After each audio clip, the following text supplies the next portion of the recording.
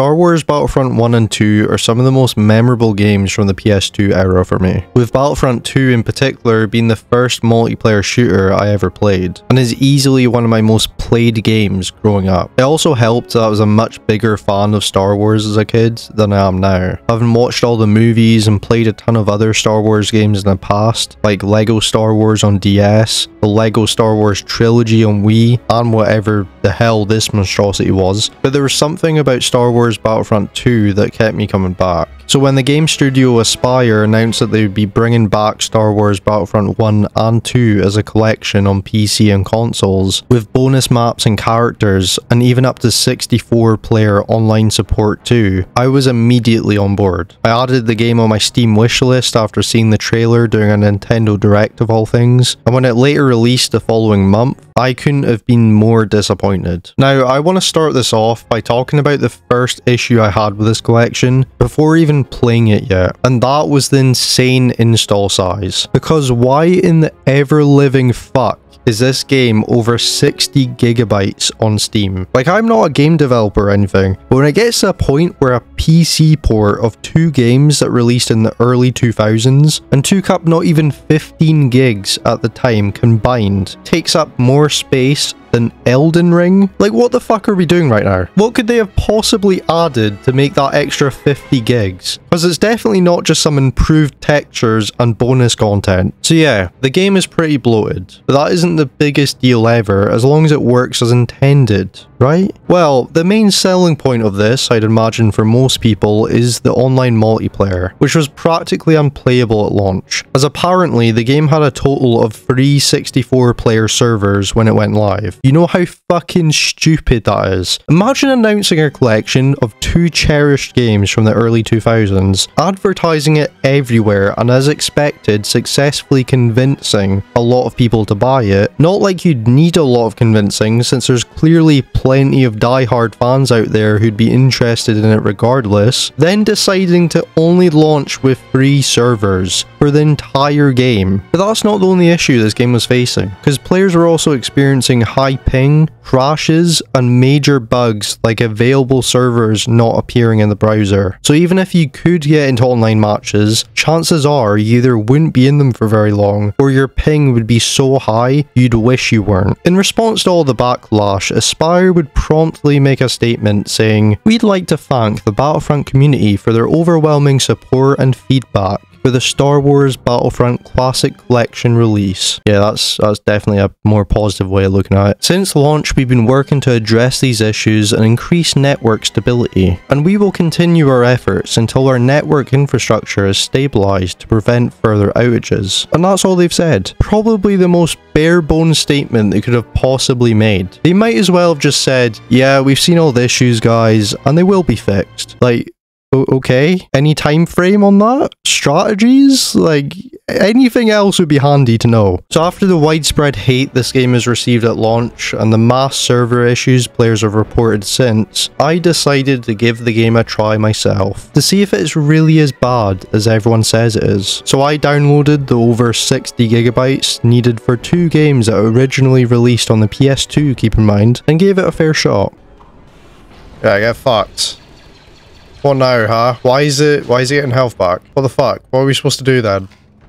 Alright, take this, you fuck. Oh, I'm literally doing no damage. Oh, what the fuck? What? This guy's a madman! What the fuck is going on over here? Also, this does not sound healthy. Alright, let's try and get onto their ship. Oh my god, okay, maybe not. That was the shittest throw. Let me steal one of their ships. Oh my god.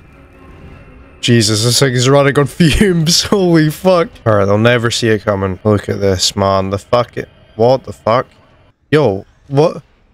Excuse me, what? Alright, I'm actually gonna land on their ship this time. There are so many enemies. Nah, we got this. Right. That was great. That was a great attempt. We got them there. Fucking hell, this thing's slow. Jesus. I'm gonna have to circle back around. That's gonna take forever. Oh Oh my god. Like, look at this. Holy shit. Where am I even? You know what? I'm just gonna kill myself. This shit is so fucking annoying. I'm getting in. No. Wait, did I just chuck him out? I cannot fucking hit them. Okay, bait them, bait them. Oh no! Okay, let's leave. Okay, now I'm gonna circle back around. They're never gonna see it coming. Oh, I'm such low health. Holy shit, my health is so low. Let's just grab another ship and go. And then we're going for the other bait. So then we're circling back around. See, this guy has the same... Oh, okay. Can I get in this? Oh, I can. I can get in with him. Okay, man, you know what to do. Oh, this is cool. Okay, go in, man. Go in. Go for it. Oh, I hit him there. Alright, here we fucking go. Oh no. What is going on? Can I not shoot this while it's not in there? That's fucking stupid. What's the point? Oh my god, there's so many of them.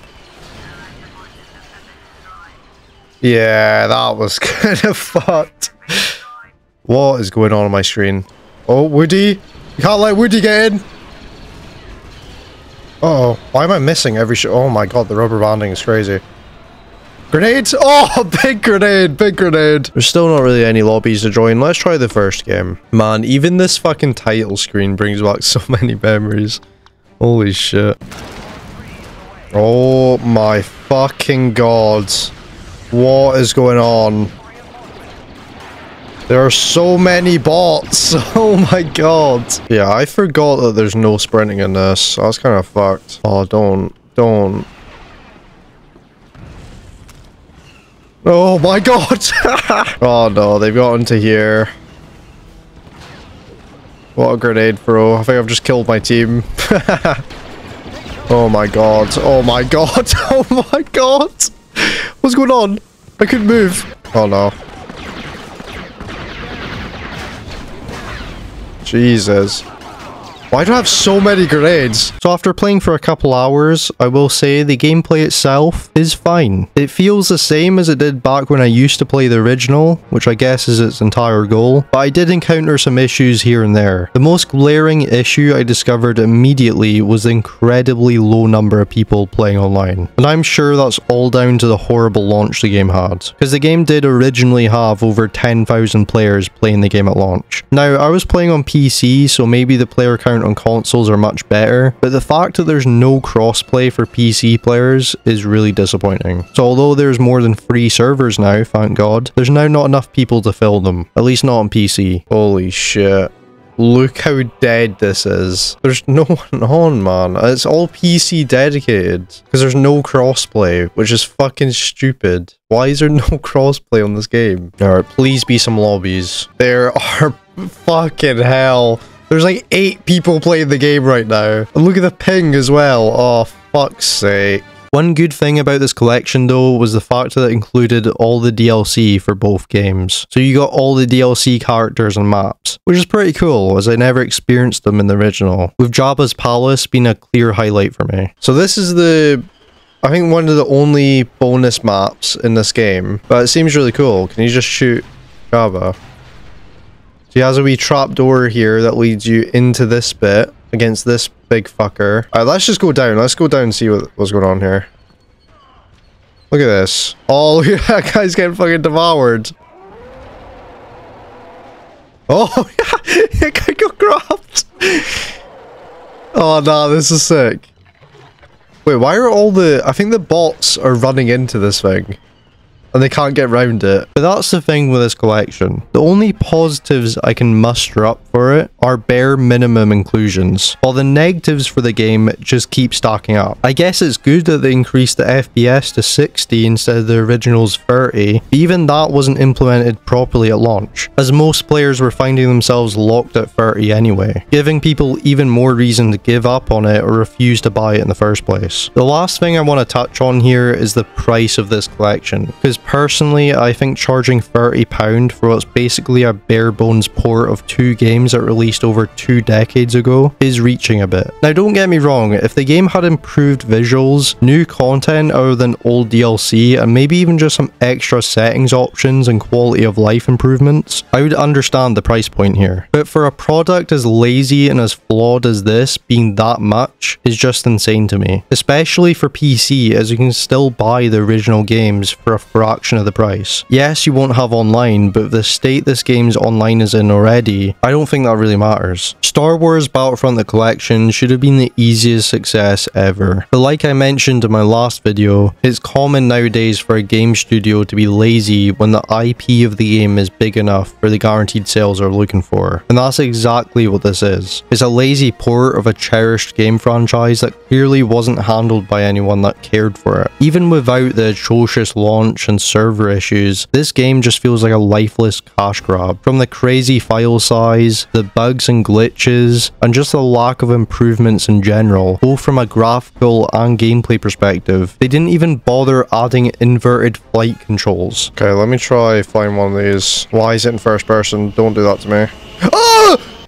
I forgot. So flight controls are always inverted. You can't change it in the settings, which is fucking stupid. Why is that a thing? How have we gotten to a point of such laziness in game creation that a port of 2 games made in 2004 and 5 are arguably worse than the original? Like, how is that even a conversation we are having right now? But anyway, I better wrap this video up before I go into another rant. To sum it up, do yourself a favor and do not buy this shite. For the same amount of money, you could probably buy the original games on a pre-owned PS2, and you'd be much better off. Like this video for more stuff like this, subscribe if you haven't already, and hopefully I'll see you in the next one.